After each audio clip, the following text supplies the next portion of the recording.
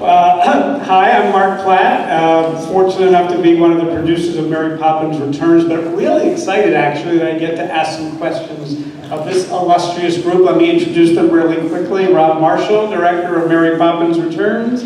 Emily Blunt, playing Mary Poppins. Lin-Manuel Miranda, Emily Mortimer, Ben Wishaw, producer John DeLuca, composer Mark Shaman, lyricist Scott Whitman, and screenwriter David McGee. Let's have a round of applause. I'm going to start with you, Rob, which is such a great pleasure for me, because Rob Marshall single-handedly, with his vision and his passion and his genius, has brought back the movie musical to our culture. And he started when he burst on the scene with Oscar-winning Chicago. He's made many musicals since then. And finally, the world gets to see Rob's first original musical film. So Rob, first question is, why Mary Poppins Returns? Gosh, thank you, Mark. And he's an extraordinary producer, can I just say that right now. You know what I thought to myself when this came our way, my way? If anybody's going to do what I would like to do, is because it was incredibly daunting at first, of course, but at the same time, I really felt like I have that film, as many of us on this panel do, in our blood. And I wanted to be able to, in an odd way, protect the first film and treat this film with great care and love. And you know, musicals are very difficult to do. An original musical, there's so many layers to it, but with this one, you know, creating an original musical from scratch was actually, for me, a dream, and I'd never done it before, and to be able to create it with this beautiful company was exactly what I was hoping for.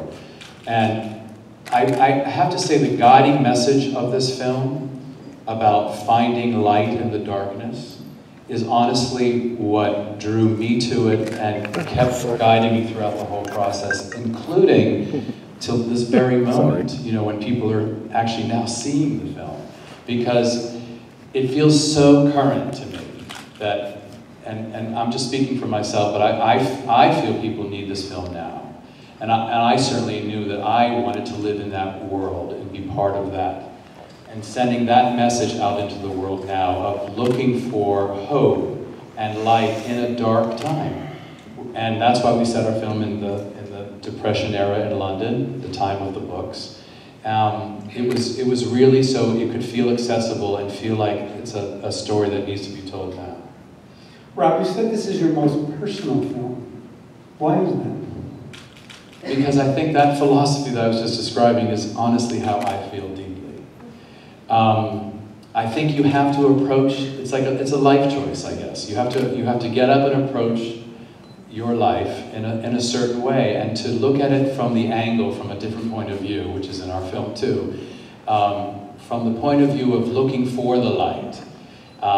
It's in the P.L. Travers books. It's about finding that childlike joy in life, which might sound trivial to some, but to me it's very profound. And I honestly was able to explore that idea in making this film. It was incredibly hard work, probably the hardest work I've ever had to do on a film, but at the same exact time, incredibly joyous for that very reason. Well, anyone who works with you has experienced that joy and that light, because it comes from you and it's there every day, no matter how hard everybody's working. So it hopefully shows in I believe it shows in every frame of the film too, all that love and passion. Emily. So, how did this come about for you?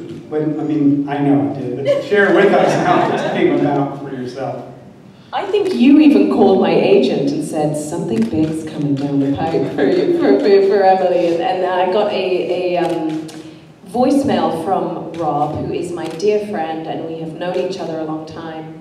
And the voicemail certainly had a sort of charged energy to it. Like I was like, oh my God, what is it? You know, what is this project? And when he called me, you know, because he is so beautifully ceremonious and wants every moment of the process to feel special and transporting and memorable for you, that even the phone call had such a sense of ceremony to it.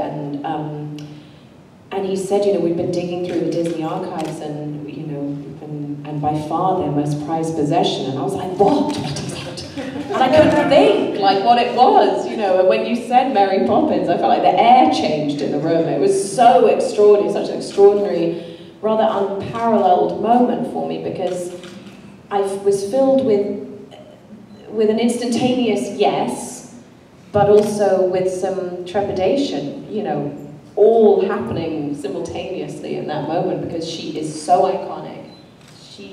She had such a big imprint on my life and on everyone's lives. You know, people hold this character so close to their hearts. And so, you know, how do I create my version of her? What will my version of her be? Because there's no point, no one wants to see me do a sort of cheap impersonation of Julie Andrews, because no one is Julie Andrews. And so she should be preserved and treasured in her own way of what she did. And so I knew this was going to be something that I wanted to take a big swing with, and I knew I could do it with this man, who is the most emboldening, meticulous, brilliant director in the world. And I was in safe hands with him, however much I knew I had my work cut out for me. Can I just add one quick thing, that there's not another person on this planet who could play that part but you. Your work is always so sublime and so seamless. I never see you.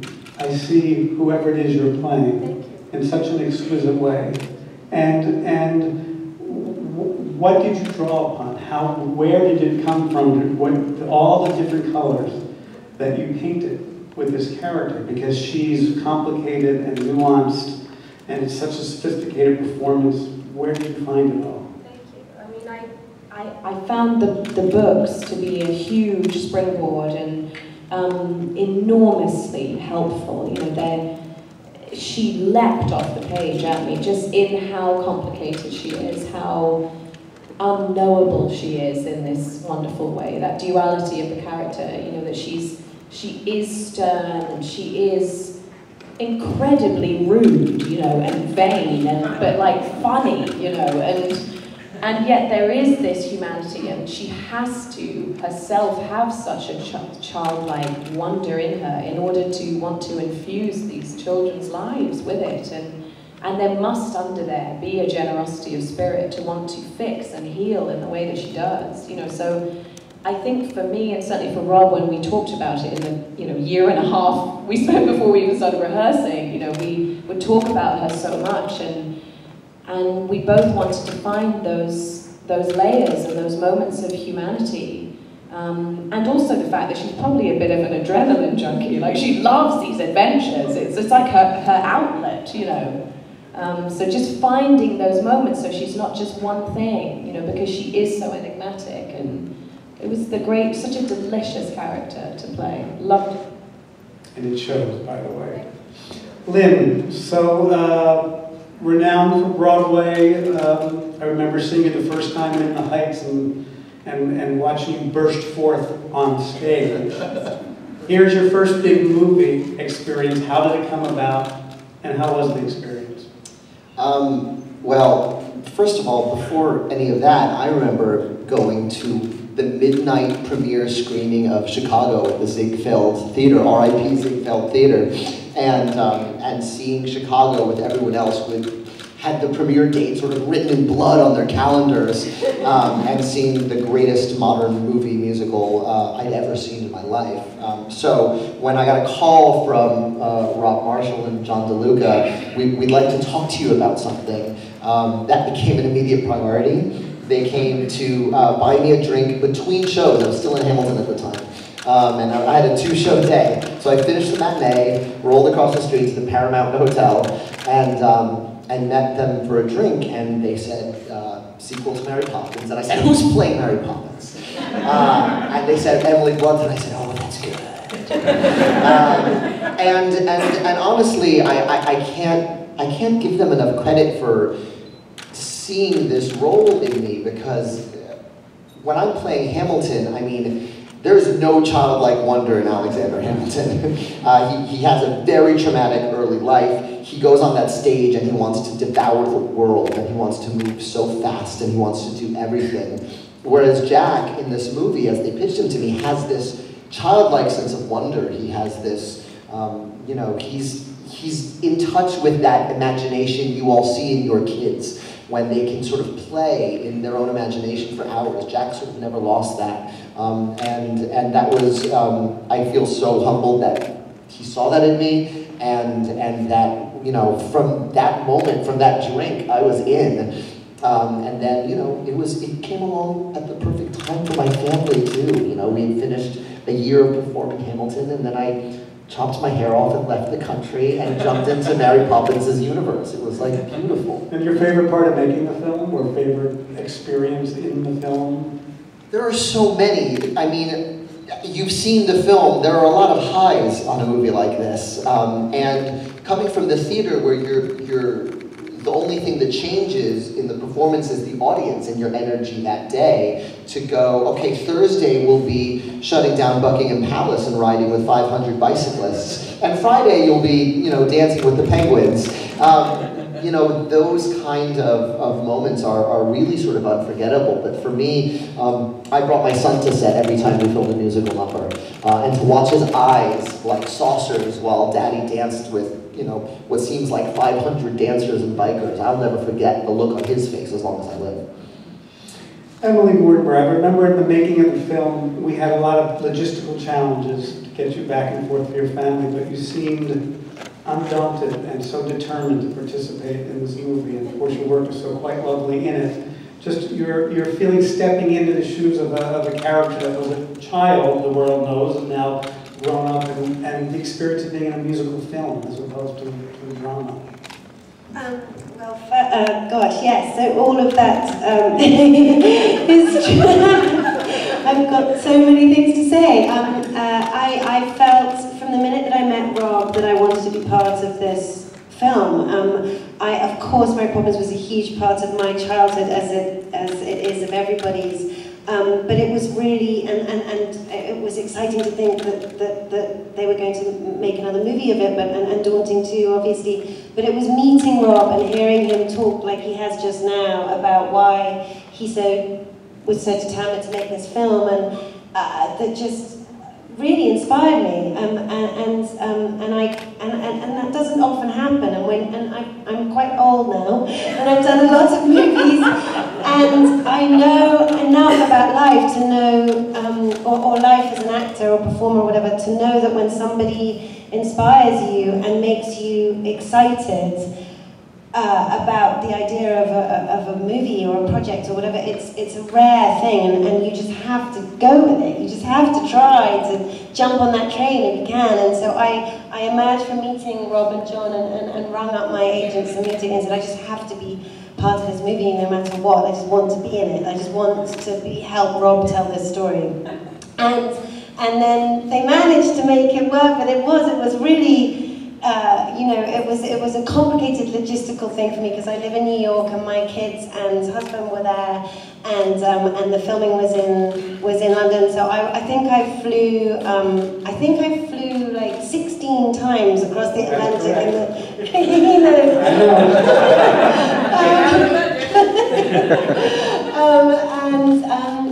I've got a lot of air miles, which I feel like I should give you. But it was such, and there was a lot going on in my life at the time. My father-in-law wasn't well, and there was all sorts of things happening. But it was just an incredible, it just felt like incredible good fortune every time I walked on the set to be there. And as Lynn said, just every single moment was magical. It was like sort of intravenous entertainment. It was almost dangerous. It was almost too much at times. And getting to know Ben and having that friendship was immediate and so sweet, and it was just the whole thing was magical, and something I'll treasure forever, and I feel very lucky to have been a part of. And as to the bit about how to do this part, I don't know really. It was like Rob. It was a sleight of hand of Rob's, where he is the puppet master, and he's absolutely kind of Mary Poppins himself. Like it's a stealth. He is Mary Poppins.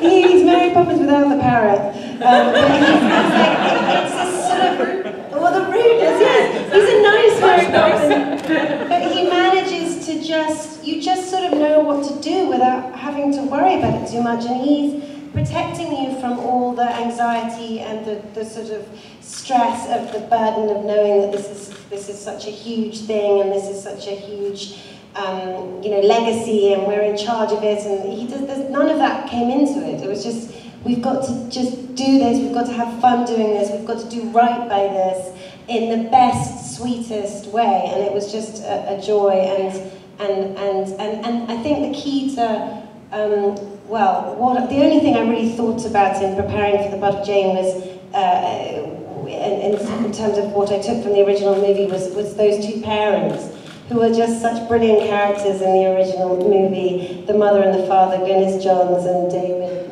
Tomlinson, and they're so eccentric, they're so kind of out to lunch, both of them, and they're sort of, on the one hand, terrible parents, and then on the other hand, full of love. They're completely absent, and they make you feel better about your own failed parent, and your own failure, as a parent, and I just felt like, oh, what would this girl be? Who would this girl be that had those two people as her mother and father? And that was how I approached it. You know, there's a lovely Easter egg in the film. There are many Easter eggs in the film. One of them, of course, is a cameo by Karen Dotrice, who played the original Jane. What was that like, meeting her and in that moment? It was extraordinary. She's such a great, cool lady, so funny, wicked sense of humour, really down to earth and ballsy. And she came to do the cameo. There's a little moment where Ben's emerging from the house with his briefcase late, and he bumps into her, and we're there together. And she was Rob.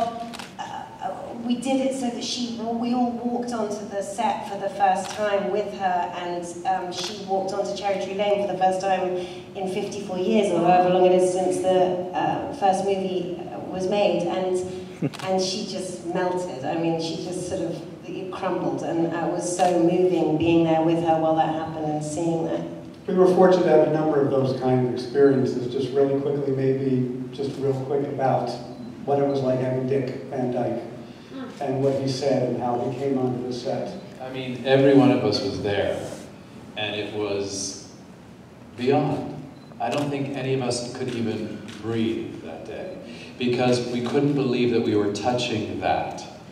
And he was basically playing the same old banker that he played. He grabbed my hand as we walked onto the set, and he turned to me and he said something I will never forget. He said, "I feel the same spirit here on this set that I did in the first film." And that was, that was the dream come true right there. I was so moved when my favorite moment on the set of the whole filming was when, after Dick did his monologue to the kids in the bank, we were waiting for Rob to call cut, because he was waiting quite a long time. And then he couldn't, because of all the emotion. He was crying. And he couldn't literally say the word. And just realizing that was so, so touching. I think Emily called cut, because I said it's awesome. Dear Ben Whishaw, so Ben, similarly, you have you're playing a character now grown up, but sort of so iconic as a little boy, with those big eyes, and had such an impact on so many. Did the original film have an impact on you, and then how did you go about creating such a honest, indelible, moving portrayal of this man, single man, trying to hold on to his family and his home, and ultimately his childhood? Well, I was obsessed with the film when I was a child. It was the first film I ever saw, and my dad taped it off the telly on a VHS tape, and I watched it obsessively for my whole childhood, and I used to dress up as Mary Poppins and parade up and down the street in our village. And so it has a huge, mythical, it's a mythic part of my childhood.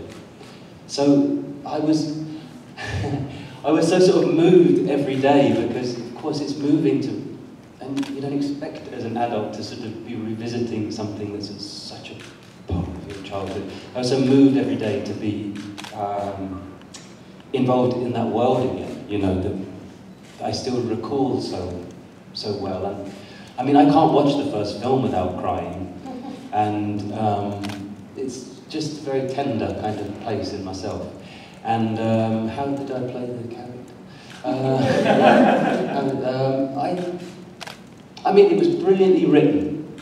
That was the thing. I mean, it was all there, and that's what I think people never say. It's like, you just have to do it. David wrote this beautiful role, so delicate and so perceptive, and so clever to get that in there, whilst also making it the whole thing fantastical and magical and thrilling. Then you have a great song or two. That helps. I don't know. You just kind of.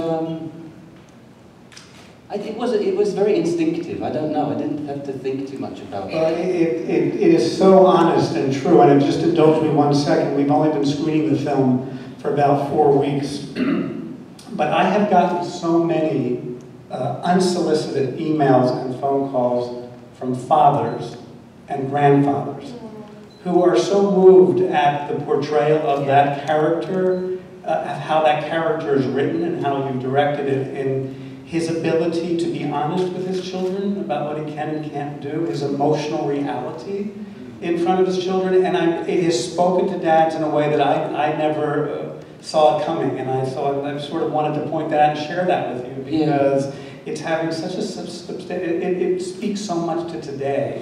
Yeah. What dads try and hopefully hold on to for their families. Well, as you say that, I was thinking about my brother, I remember, because my brother has 2 kids, and he's a very anxious man, my brother. And very, you know, it's hard to be I did think about him, and I did think about, because I'm not a father, I don't know what it's like. But I thought about my brother and about how difficult it is for him to have those 2 little ones, and the anxiety and the stress and the money and jobs and everything and food and I thought about that. It's not even being a father, it's a huge part of it, but it's also just Michael's dilemma. Because I've had many people come up to me as well, Mark, and they've said to me, I'm Michael. You don't realize. And I'm like, okay, I get it. You know, it hits the core of a lot of people.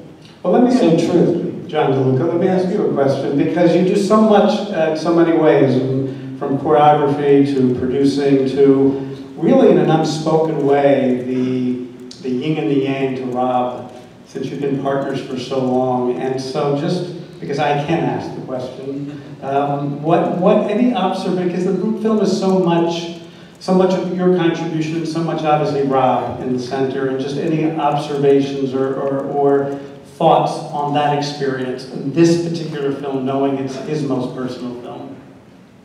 Well, yeah, I mean, I think people have touched upon it. It really is.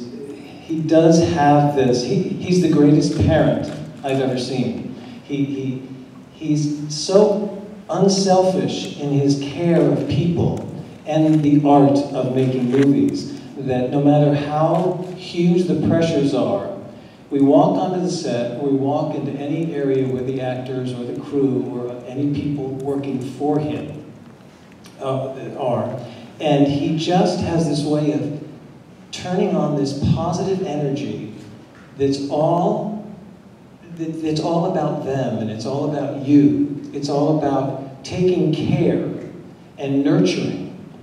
And so Mary Poppins, I feel that this was not only the right time, but it's the right time because the right man was here to share his vision with the world. I think it's the perfect time because Rob was here to make it. Thank you, John. Thank you. Mark Shaman, so composer extraordinaire, and some shoes to fill. Just why this movie for you came and how you accomplished it so beautifully. Like everyone else, it was an extremely large part of my childhood. I think it was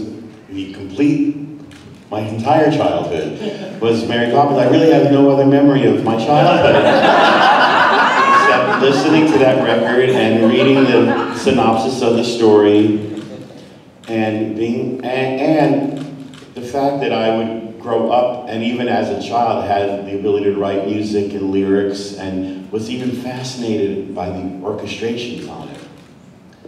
When it starts with that F triad, which I learned later, and it's violins tremoloing, which I learned later, and then the English horn comes in on Feed the Birds, and I didn't know what those instruments were. I was 4. And I didn't know what those words were. A man has dreams of walking with giants to carve his niche in the edifice of time. Before the mortar of his zeal has a chance to congeal. I mean, I was 4 years old. What the fuck are they talking about? But I knew I wanted to know. I mean, and that reprise, the lyrics of the chords. Why are those chords making me feel something so deeply? And is it not just the chords, but it's the strings and the way that they're playing those chords. And so all these things were just flowing into my brain and my ears and my heart. And I learned everything I could from that album. So then I grew up and this dream came true where I got to incorporate every single thing that I ever learned from that album into real life.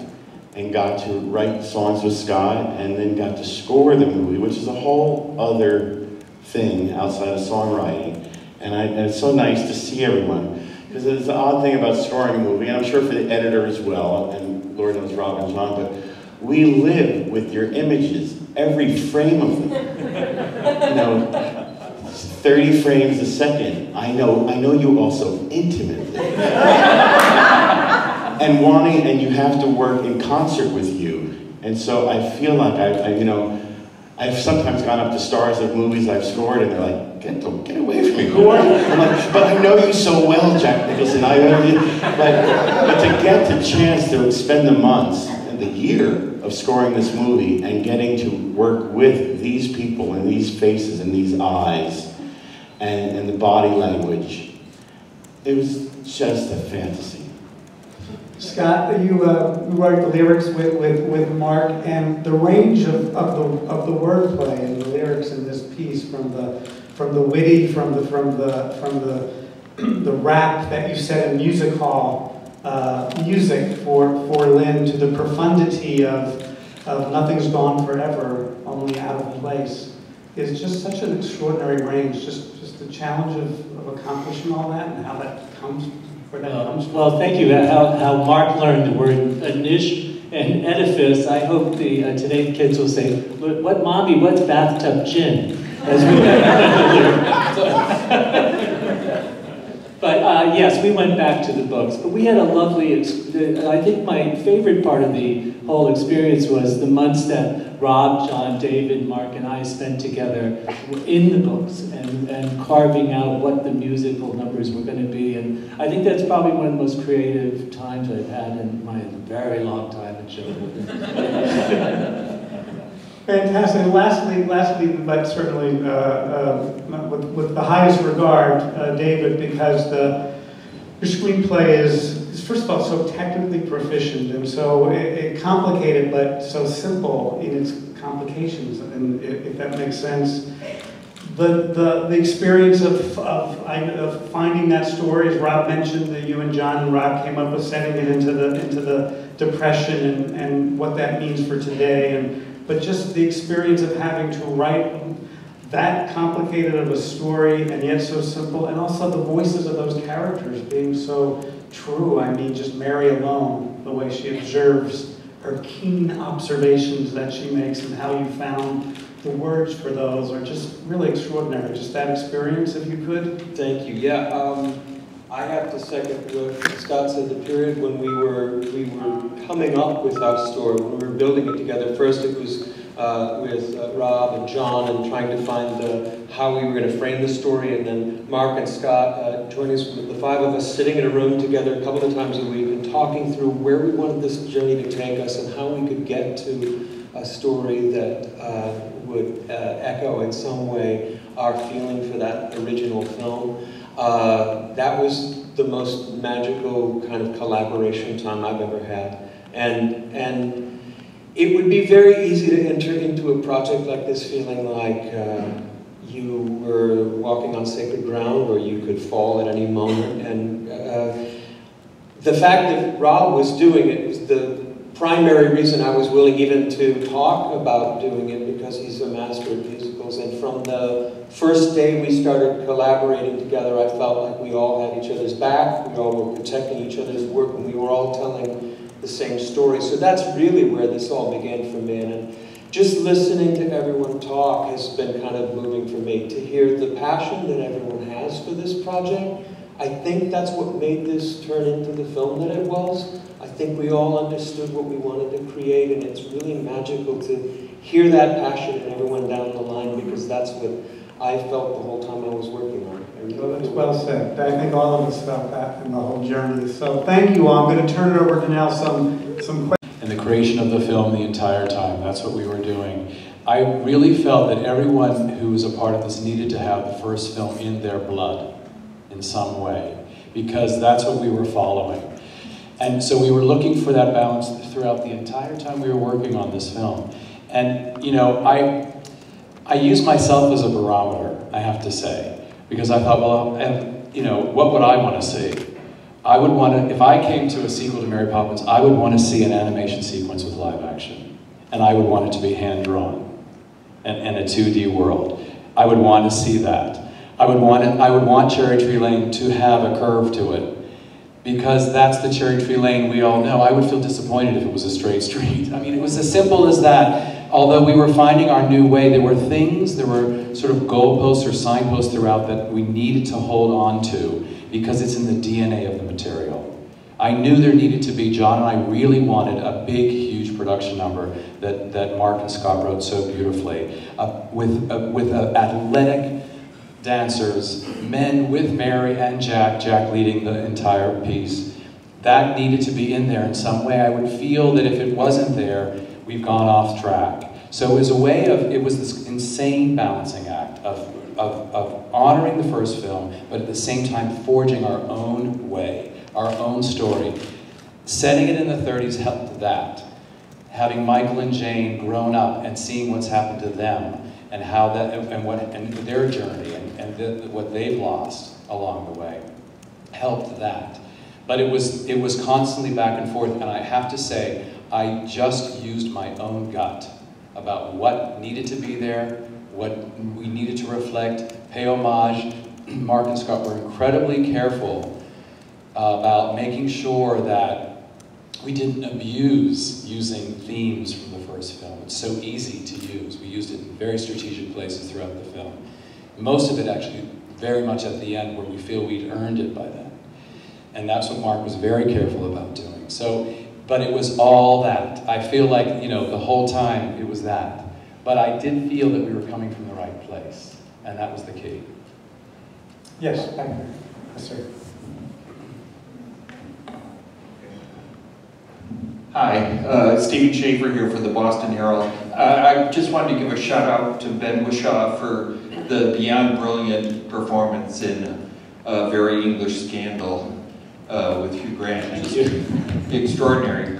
But for Emily and Lynn, one thing I felt this Mary Poppins had was a sensuality between the two of you that was never part of the 1960s. Go on. Can you talk about how you see your characters as, you know, very sort of 21st century? It's this sort of quite white hot, the sort of chemistry. First of all, I would urge you to rewatch the first film. Because everyone was like, wow, there's rapping in Mary Poppins Returns. Forgets that Bert has a 30-second rap about all the women he dated before Mary Poppins. You've all forgotten it. But John Holliday is one big flirt between Mary and Bert. So I don't know, do you want to handle the white hot sensuality? I mean, I never felt that it was sort of romantic between them necessarily, but she doesn't mind flirting with a labourer. That's sort of, she loves a labourer, Mary Poppins. Yeah, during Trip the Light Fantastic, she's having a good time. That's like her dream, to dance with 30 lamplighters. It's like, there we go, you know. But I think really the sort of enigmatic master plan is to set him up with Jane Banks. But I think I enjoyed playing the sort of flirtation of it. And I think really they are such kindred spirits. Even though he's not necessarily magical, he gets it and believes it, and they're sort of in cahoots with each other. So I loved playing that chemistry with Lin, and I was so lucky to get to play it with him because he's just such a wonderful bounce back and forth, you know, and there's such buoyancy to him and how he plays his character. It was just... We look forward to all the fan fictions in either direction. Next question, please. Yes, ma'am. Sure. All right. So this movie is awesome. Oh, thank you. I love, Mary Poppins is in my blood as well. So I'm just happy to hear that you guys have that same feeling. Are those are penguins on your skirt there? Yeah, yeah. Wow. Is that your penguin lunchbox? Yes. Oh, this is good. It gets better and better. Well, I just wanted to ask, actually, I particularly love that this is a musical, and because it's a musical, I feel that the heart of the film is really where the lost things go. And I really would love to know like where the inception and thought for that came from, and then also from Emily, how did it feel like singing that on set? Well, the song came from, in one of the books, Mary's uncle is the man in the moon. And she takes the children there for a tea party. But on the other side of the moon, he tells her this is where the things that people can't find live. It's the dark side of the moon, and not in the Pink Floyd way. But although you line that up with that seemed to be a good metaphor for loss, for her to sing to the children. We had to find a way for her to sing about loss to the children in a way that they can comprehend. And the song doesn't actually speak of their mother until the final verse, until she feels like they're really getting it. And then to get to hear Emily sing it, I mean, she would come to our apartment where we have a studio, and it was just, magical to hear her do it. And we got to bespoke it on her. What was that like to sing? And another thing, and here's the thing about what Rob is so brilliant at, is getting from scene to song. I mean, it's almost a backhanded compliment because there's not many people out there even trying to do it now, but with the small handful there are, no one does it like he does. And that song in particular, you're like, oh, she's singing a song. And all that on-set live singing too must have just been terrifying. And with Emily Blunt, nothing ever seems terrifying. I mean, I remember those early days of coming to your apartment and singing that song, and I was so incredibly moved by it that I found it virtually impossible to get through it the first few times I sang it in your apartment. It was so emotional for me, because I did think of my own children and these children in the film and their sense of loss, and that they're trying to hold their father together, and they've dealt with something so profound and so agonizing, to lose a parent and to be so young and miss her so much. And oh my God, I like crying thinking about it. But it was just, it just moved me so much. And so on the day, it was one of my favorite days on set, and I shot that song all day, in a couple of days, because it is that she recognizes what they need in that moment and gives it to them in this very tender way, and the song is so true, and she doesn't shy away from the fact that they've lost something, but that there's cracks of light, and there's something to learn from, and the idea of loss being something that they can digest as children and not. And to walk through, that you are going to walk through this loss, but that nothing's gone forever only out of place. It's just such a hopeful way to look at loss, really. We have time for one or two more. Yes, sir? Hi, this may be a little bit nerdy question, but we meet Meryl Streep as Cousin Topsy and learn that every Wednesday, or every second Wednesday, her world turns upside down Mary Poppins asks for the second Tuesday of every month off. Is there reasons? Oh, that's good. Wait a minute. Well, What are you doing to Cousin Topsy, Mary? I think we changed it because at one point it was second Monday, wasn't it? And then we looked at we were looking at our actual calendar, what was happening during this week that she's there, and it's only a week that she's there. It's kind of unbelievable, and so we then changed it to Wednesday.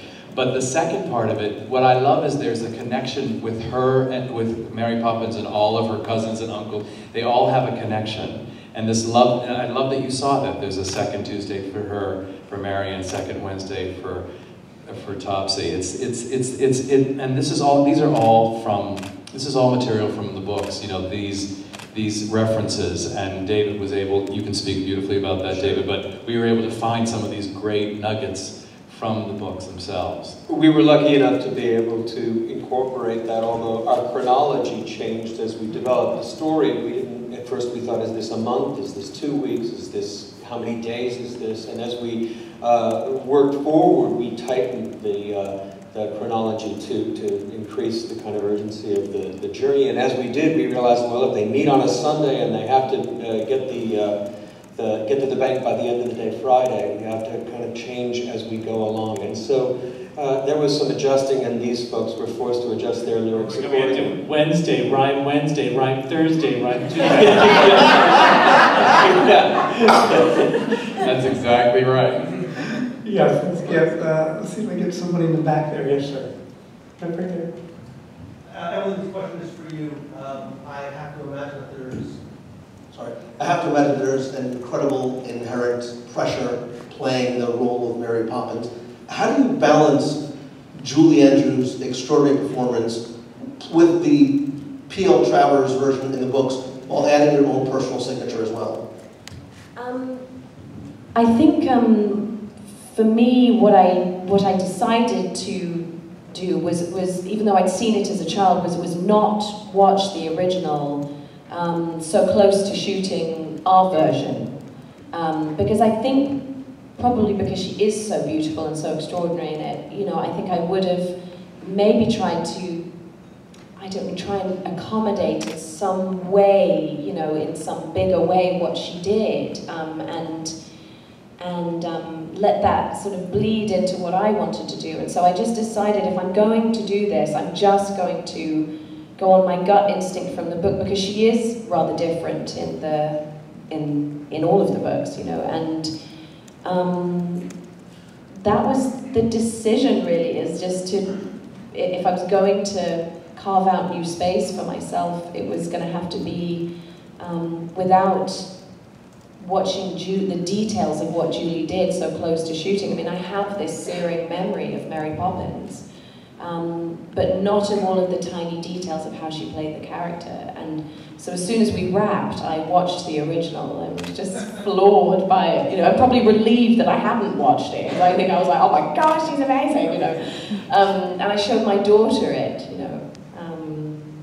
Did I answer it? Did I? Is that? Yeah. Let's take one more question, and we're going to have to wrap up. I want to go back. Yeah, sir, from there. Yeah. Well, for Rob and any of the filmmakers who can speak to it also, the visual effects of the original Mary Poppins were groundbreaking at the time. And of course now audiences have seen everything a computer can do. So how did you want to design those sequences? Like you mentioned, you wanted an animated sequence again, so that it was retro enough to fit Mary Poppins and yet still carved new territory.